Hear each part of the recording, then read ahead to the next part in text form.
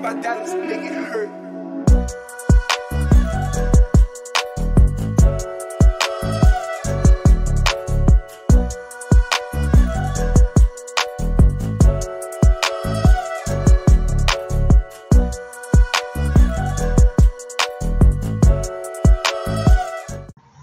Hello guys, welcome back for the next part or second part of this 2021 winter paper. Excel we are solving in paper 3. Question number 11 onwards we are supposed to do. In cell B19, enter a formula to calculate the cost of the crew for the return journey. Each journey will have 2 crew members paid at crew rate, and the other crew members will be paid at crew rate B. Okay, so we have crew rates of A and B, so accordingly they are paid. So if the journey will have 2 crew members paid at crew rate A, and the other crew members will be paid at crew rate B. Okay, so here is the one. Cost of the crew here itself B. What is the cell B19?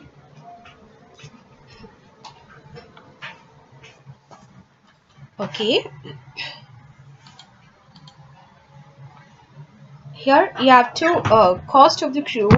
For that, here return journey time, based on return journey time, the cost of crew for the return journey, see there, for the return journey. So we have to pick this value also. So equal to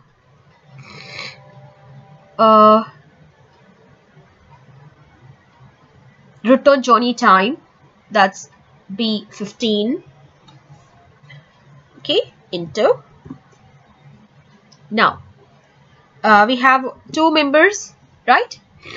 2 members, the first 2 members into where is that A? See there, crew rate A 8, then plus what's the other one?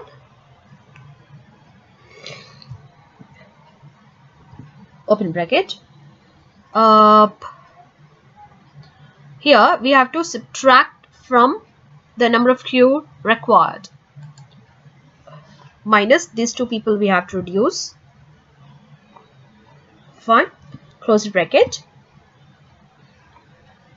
into it's this one, whatever leftovers in B of crew B rate. Okay, so now we'll close the bracket. Cost of crew is this much.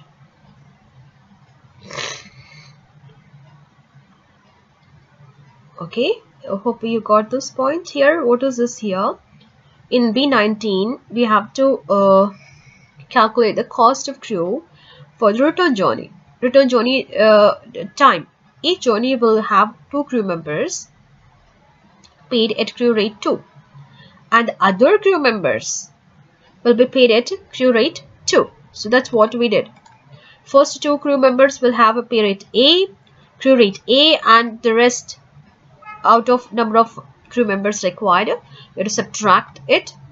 2 members as a first crew A gone, so that into B8. B8 is nothing but which one? The crew rate B cost. Next,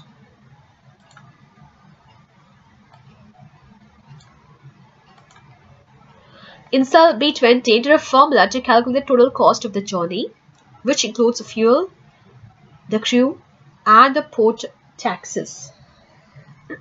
This just, what is that? Total cost. Total cost is nothing but summing up here, equal to what all fuel cost for the journey plus, and the cost of the crew plus, plus, what's the other one here? Taxes. Here it is. And the taxes, put taxes. Here put taxes. Enter. Okay, you can just see the formula there up. Next, apply appropriate formatting to cells containing numeric values in the spreadsheet. So what we are supposed to do, we are to add dollars to that and having 2 decimal places. Okay, wherever you have the values, total cost of crew here, fuel cost per journey, and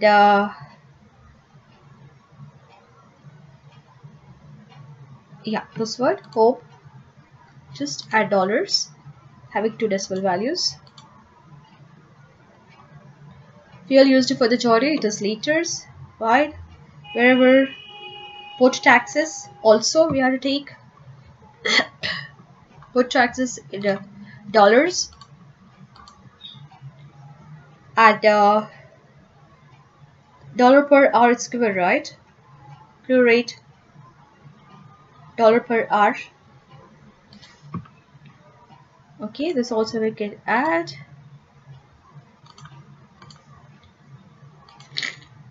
Fuel cost,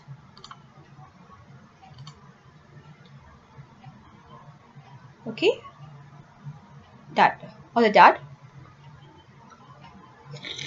Save the work. Save your spreadsheet. Print spreadsheet showing the formulae. Grid lines are displayed. Row and column headings are displayed. Page orientation is landscape, and contents are visible. Okay, here the whole we have to, what we are supposed to do, grid lines they want to see. Okay, home, here borders, all borders, and go to the formula, show formulas. Fine, let's go to printing. Here should be in landscape. Fine, then you can just adjust a single page, I guess, right?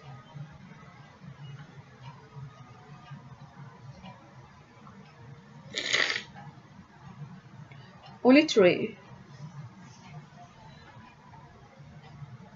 and it's going in a single line.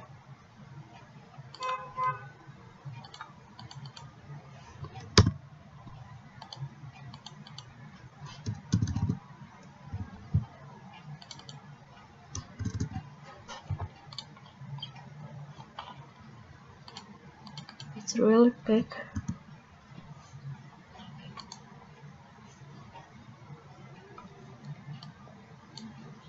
Home,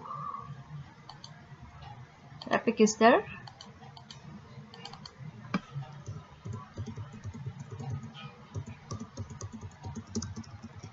Just press the space bar like this. Save, then file, print. It's all coming here. It's coming over here, right?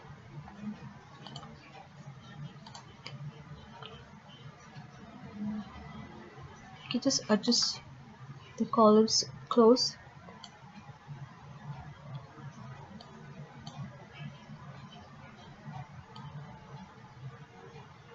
Here I guess we have to open till here. Okay.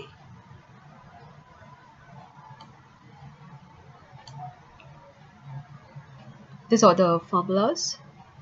Save, print. Yeah, this is better. But we have to add the, what's that? The headers and the column headings and row headings. Okay. like this. You have to take a print. Okay, back here. Now we have to remove the formulas. Formula, click back on that.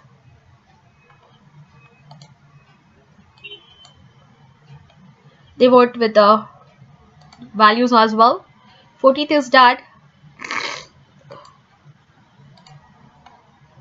Now we have to show the values. Single portrait, grid lines, and column and row headings. Okay, so you know how to take this. Just make all the values to be visible clearly, the data as well. Then go just file, print. We have to change to portrait. Like this you have to display. Okay, now let's get back. Change the data to calculate the cost of plastic removal from the island with the code G5. And again we have to take a print of it. Now let's see when we enter G5 what's going to happen. Here it is, G5, and see here it's name is village Jula something, but all the values are changed. Now again we have to take a print of it. Yeah, go to print. I just print this. Okay, now next. Open and examine the file. N21 chart.csv. Cell B2 to B10 must calculate the average distance from the cycling center to the island in each atoll. Round it to the nearest mile. Okay. Let's open the charts here. Open with Excel.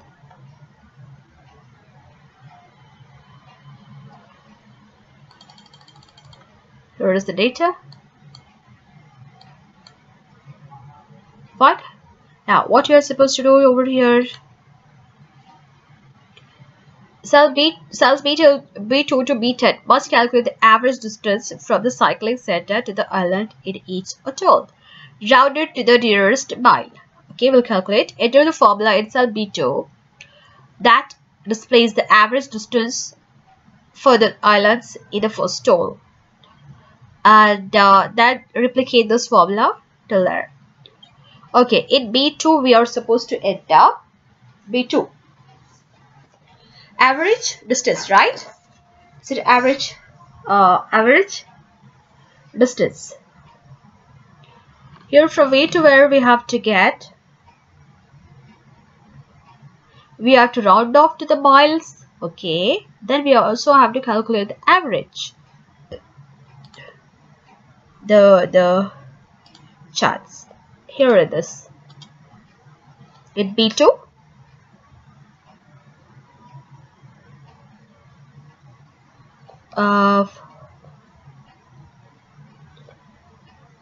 average, let's take equal to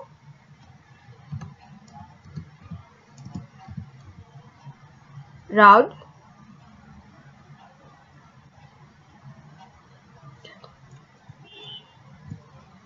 the average, open bracket. Yeah, average number 1, number 2. Average of what? Average if. Because why we have to use if there. Calculate the average distance from the recycling center to the islands in each toll. Each toll. For that we have to use if.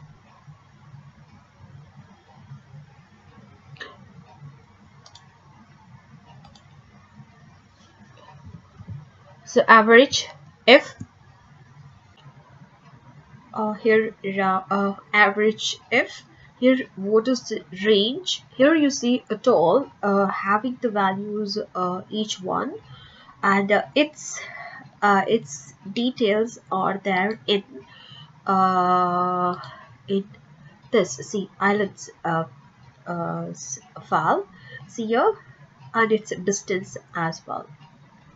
Distance from recycling plant, Kofu, something, Ha, Aleph, all this we have. So here range, we will select this one, average, range, here average if, this is the one, till here, then comma, see the range criteria. What is the criteria for us? Comma there. Criteria is in the same table here. This one puts the total based on this one. Okay, this A2, comma. Now distance, where is the distance? Again, we have to go to islands. Here, islands. Here, this is the distance, right? From here, only you have to take the values part. From here to here. So its average will be calculated. So till here, then comma, and we have to round off. The miles should be rounded off. Okay, so average if we will close, average if is closed. See, average range is done. Okay, now number of digits. So comma there and 0 will use. So rounding off to miles. Okay, so here 221 is average. Okay, then we have to replicate this till 10. Okay, this whole thing is done.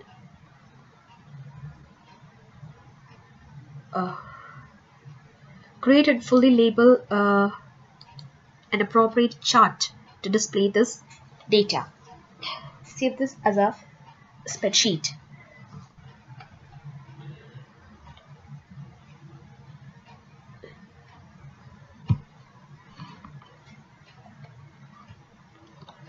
Here, save this as a spreadsheet as well. We're going to save it.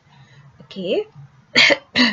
Create and fully label an appropriate chart to display this data. Now let's create a chart, okay, based on this data.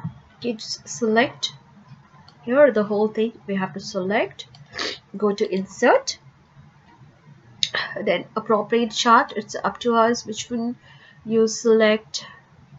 Kind of this one. Okay, just reduce the size and just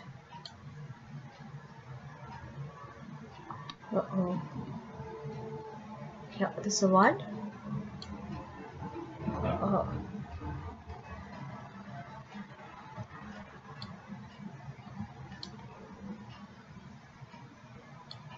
Reduce the size of it like this here.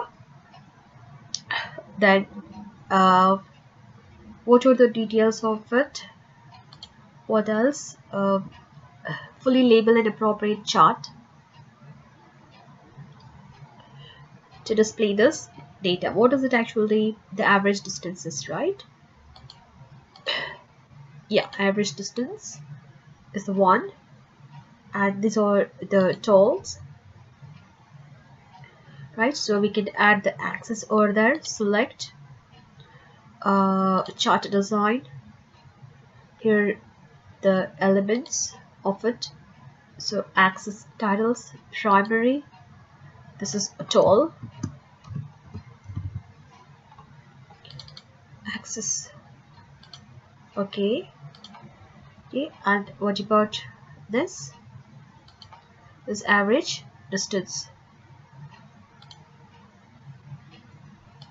Okay, there's one axis, then y axis also I'll take. Go to chart design, axis title, vertical.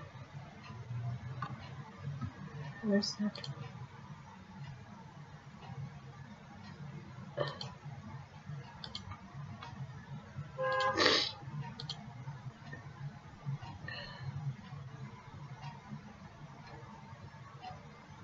Primary, vertical. Yeah, this one. Oh, where is this going? Yeah, here. So that one. Average distance.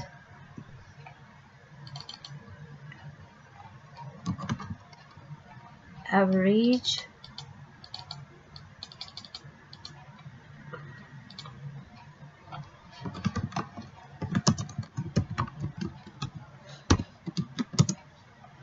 average distance.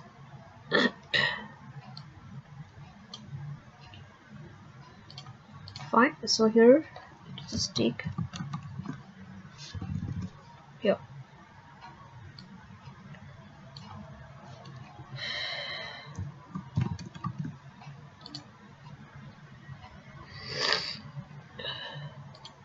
Fine, this is the one, and we have to save this as a Excel, save as in the same as a just Excel workbook.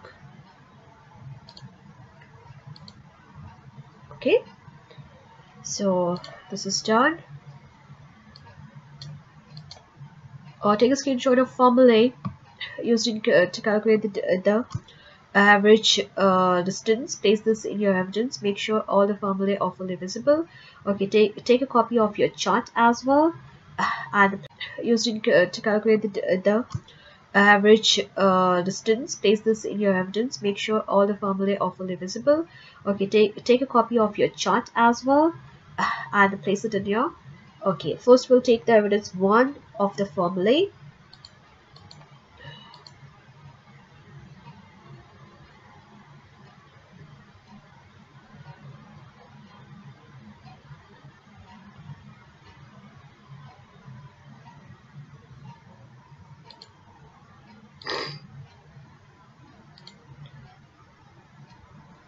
Here of this formula, show formulas.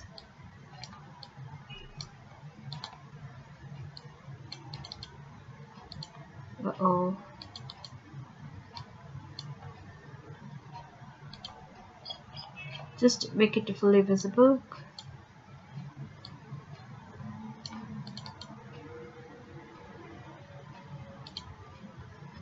Till here.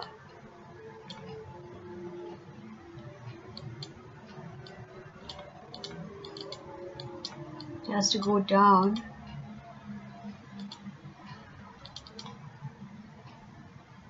Just keep on moving it. Uh-oh, it's very big. Yeah, I told you. Thank God. Save file, then print.